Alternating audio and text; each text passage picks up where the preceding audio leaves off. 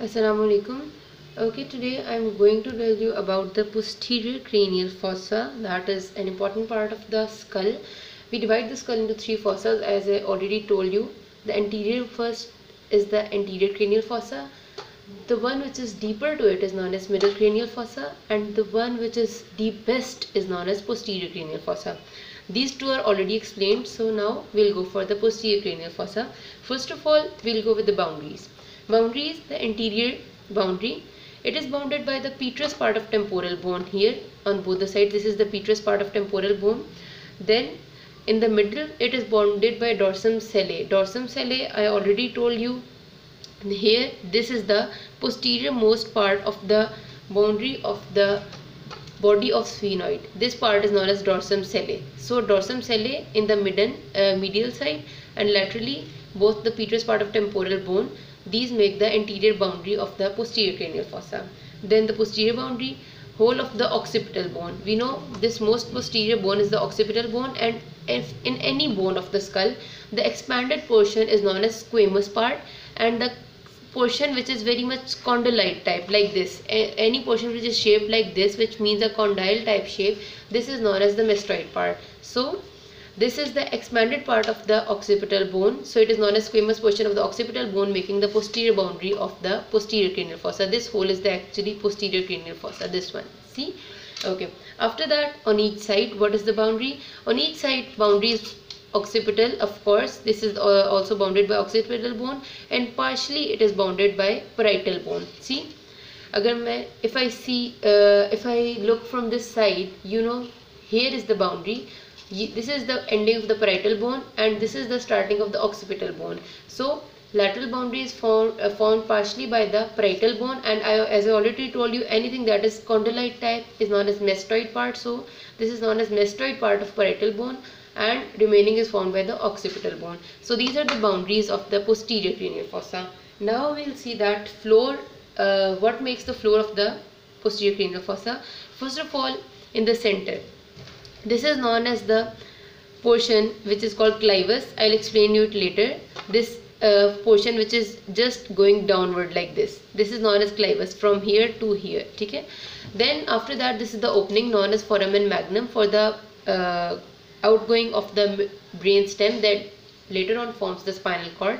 And after that, the posterior boundary or the floor is formed by this occipital bone, and laterally the floor is formed by the occipital bone, all of the condylite part. Now after that, we will see the main features. What are the main features which are related to the posterior cranial fossa? Okay, now let us see what happens in the different features of it. First of all, we will start from here, this part of the posterior part of the posterior cranial fossa, sorry. This part is the part which is sloping downwards from above to down. As I already told you that this whole bone which I am marking now, this one and this one, is known as sphenoid bone, and the center portion of it, this one, is known as the body of sphenoid. So this portion which is sloping downward is known as clivus. Upper portion of the clivus is formed by the small portion of the body of the sphenoid, because body of the sphenoid ends here almost. See, one second, I'll focus it better like this. Okay, now here this portion of the clivus is formed by the body of the sphenoid, and remaining portion, the sloping portion of the clivus, is formed by the occipital bone, because whole of this is the occipital bone, and partially occipital bone also comes here like this. So this portion which I am marking with the pen is totally formed by the occipital bone, or if I say it more appropriately, it is the basal part of the occipital bone, or the basilar part of the occipital bone. So if anywhere you find a word written as known as basio-occipit or basi-occipit, it is not something so much difficult or out of the world. It is just this clivus, because it is formed by basilar part of occipital bone along with this small portion of the body of the sphenoid. I hope now you understand it. After that, we have the foramen magnum. Foramen magnum, I already told you, is a hole or opening from where the brainstem passes downward, and later on it forms the spinal cord. After that, we have in the midplane this crest and this protuberance. Now see whatever these things are. We know on the posterior side we have a invagination here like this, This is known as external occipital protuberance. And exactly opposite to that, inside the skull, in the posterior cranial fossa, we have another protuberance, this one. It is invaginated outside and it is known as internal occipital protuberance. See, which I am marking with my pen.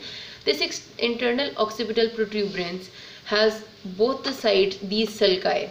Sulcus or groove is anything which is deeply curved. See, here we have the deep curves behind or beneath these two lines. So this line and this line, these are known as the transverse sulci or transverse sulcus of both the sides. Now after that, this internal occipital protuberance, we have from here to here this crest. See, internal occipital protuberance is only this protruded area, and after that from here to here, see this line, we have the crest. This is known as internal occipital crest. See, these are very important features of the bone, so you must remember this internal occipital protuberance, and crest is this one, internal occipital crest. These are known as transverse sulci.